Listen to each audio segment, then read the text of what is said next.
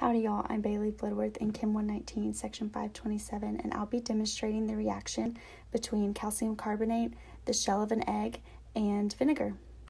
To do this experiment, you'll need an egg, a water glass, and vinegar.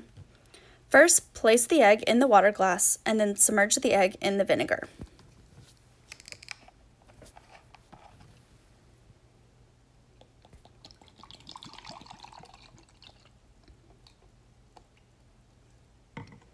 I guess I didn't submerge it enough, so I put a little bit more in there.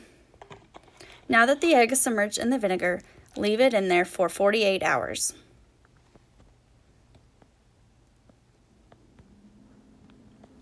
A chicken's egg is covered in a shell that is made of calcium carbonate.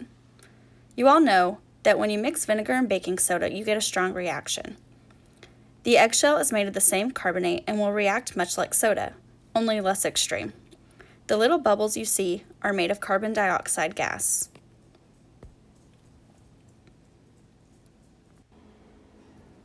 Once the shell is gone, the vinegar will cross over the semi-permeable membrane through osmosis and slightly inflates the egg. This process pickles the egg and hardens it up.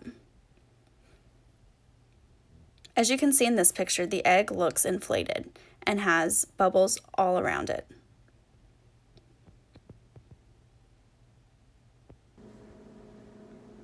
There was a coating on the egg, so I began to sort of scrape it off, but that didn't seem to work, so I rinsed it off with some water. After rinsing off the egg, you can see that the egg is it's able to be squeezed and moved, and it's not hard like it was with the shell. That's so cool. The toughening of the membrane is what lets you bounce it on the counter. I tried to bounce it from a higher angle, and it just splattered. Thanks, and gig 'em.